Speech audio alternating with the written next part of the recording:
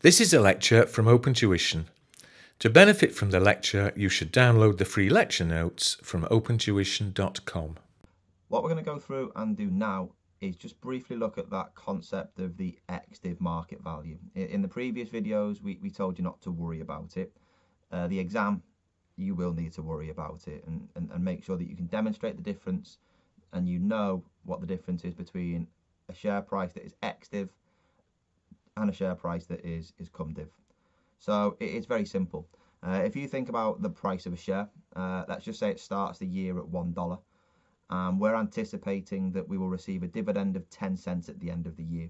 Then what should happen in theory is that dividend will grow from $1 up to the $1.10.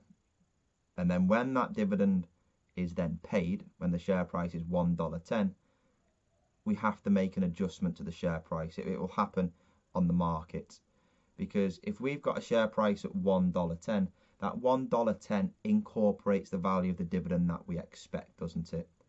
Now, if the company then pays out that dividend, what I now have is a 10-cent dividend in one hand and the share in the other, don't I?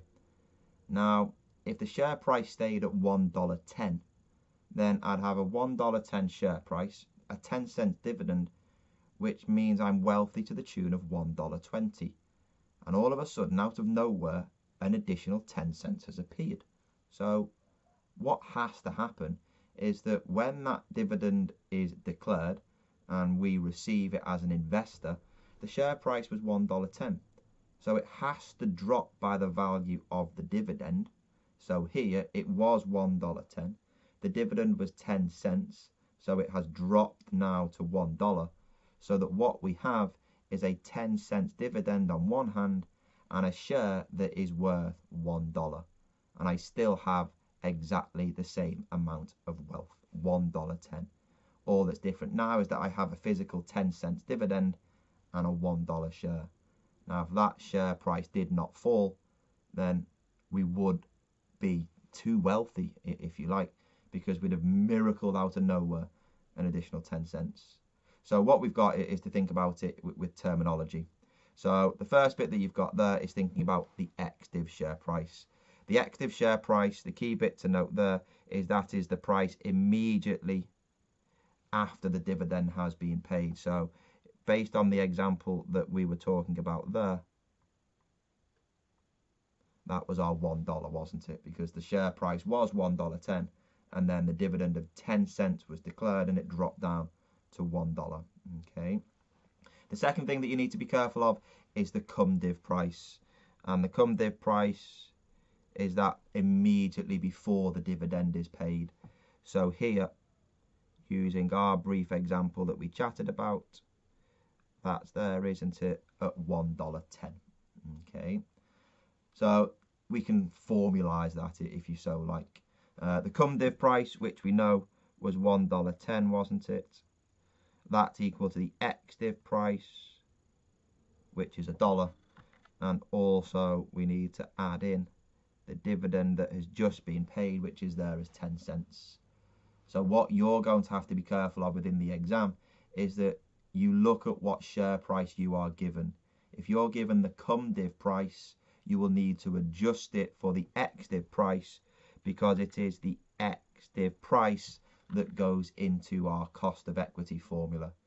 Remember, the cost of equity is D01 plus G divided by P0 x div. So if you're given the cum-div, you will need to adjust it to work out the ex-div price to put in the formula. Have a go at the next example, see how you get on, and then we'll chat our way through it. Best of luck. So to make sure that we understand the difference between cum-div and ex-div share price, let's go through together and work the example Cohen if you haven't done so already. So what we've got, again, requirement wants us to go through there and calculate the cost of equity. So it wants us to work out KE.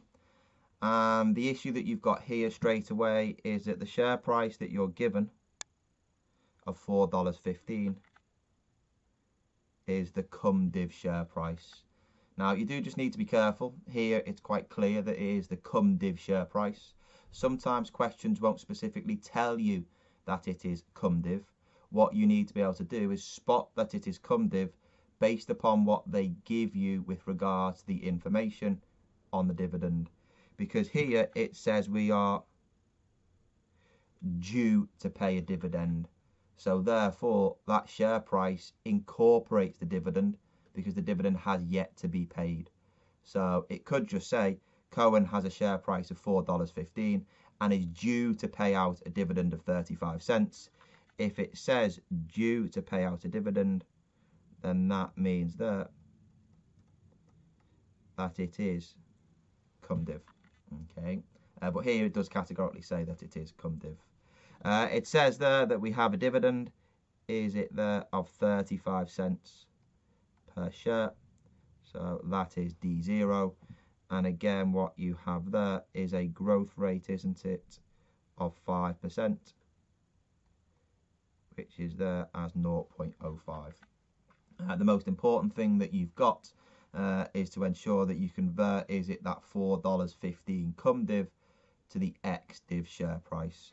So what you have there is that you would take the $4.15 being the cum-div price, and you will go through there and deduct the dividend, is it there, of 35 cents, and that gives you there is that $3.80 as the ex-div share price. So given that you've got the ex-div share price, given that you've got the growth rate, given that you've got D0, why don't you stop the video, have a go, work it through, see how you get on, and then restart the video. Okay, so have a go and see how you get on. Chris, just stop the video there. That would be great, because what I'm going to do there is that. Okay, excellent. And we'll restart it now. So how did you get on, ladies and gentlemen? Did you get an answer around 17.2%? No? Good, because that's entirely the wrong answer. I think the answer is about 14.7%, because what you should be expecting to get there is that KE was our dividend, which, remember, you need to make sure is in dollars if we are taking the share price on the bottom to also be in dollars, isn't it? That's vitally, vitally important. Leave the dividend in cents, but make sure that you also put the share price in cents. Remember, the share price is that ex-div value we mentioned just before. Add on the growth rate is that there of 0.05, so 1 plus 0.05, and then we add on G at the end. Again, multiplying that on your calculator gives you, is it 0.146667, which to you and I is 14.67% to 2 decimal places.